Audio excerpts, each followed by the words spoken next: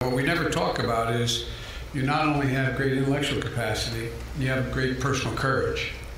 I've been with some of you when we've been shot at. I've been with some of you when we've been in places that you would not have any idea you'd want to be. President Biden at the State Department reviving a claim that he made in 2007 that he later had to walk back, that he'd been shot at while visiting the Green Zone in Iraq. Let's talk about that and breaking news out of Iran tonight with Florida Congressman and veteran Michael Waltz. Congressman, welcome back. Hey, thanks so much, Shannon. Good to be with you. So the Washington Times reports it this way. Headline, Biden revives claim of being shot at overseas. They say it's a dubious claim and one that Mr. Biden usually tells when he's running for office. They also talk about him walking it back or qualifying or explaining it in the past, but it's getting attention because it's back. What do you as a veteran make of it?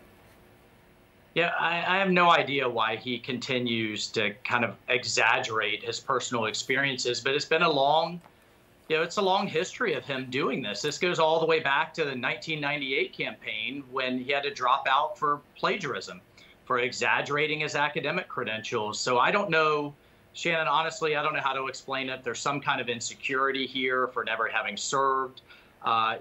Maybe perhaps when have done nothing but be a politician since your late 20s, hasn't built a business, hasn't served overseas, really it doesn't bring anything to the table except having been a politician, then maybe there's some kind of underlying insecurity to exaggerate what type of danger he's been in.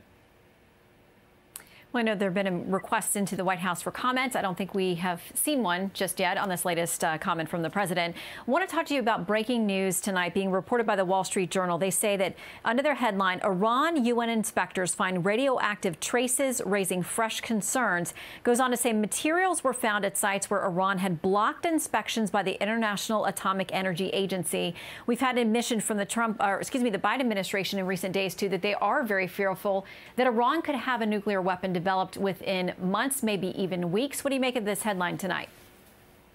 Well, it's not surprising. The Israelis have been releasing information that they've been uncovering for years now that shows that Iran has never truly set aside its march towards a nuclear weapon. The Iran deal didn't do what it was promised. All it really did was give the Iranian regime a ton of money up front and only suspend a very narrow portion of their program. One of the things that we constantly have to remind people is there's three key components to a nuclear program. There's the missiles, there's actually being able to make the bomb, and then there's being able to weaponize it to get it onto a warhead. And all the Iran deal did was temporarily suspend one component of that.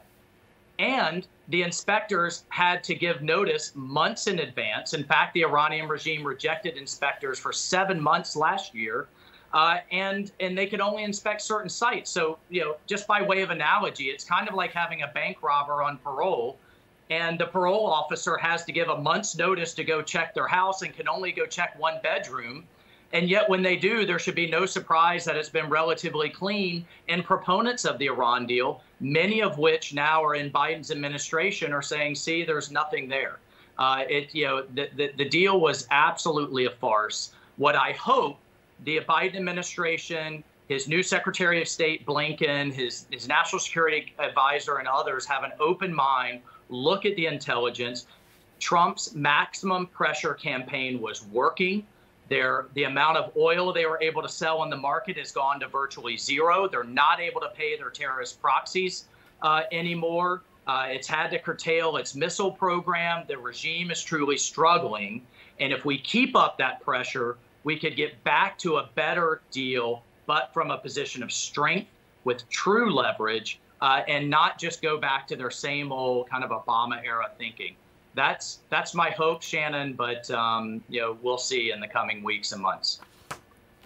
So breaking news as well on the front in Yemen, the decision to change a terror designation there.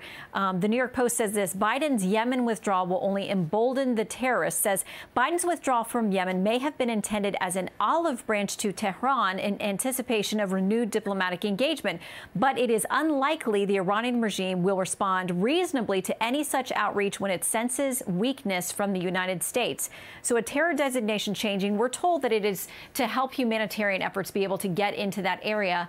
Others see it as a potential overture to Iran. What do you make of it? Well, it has been a brutal and difficult war, but the Saudis have made it clear that they want to get to a negotiated agreement.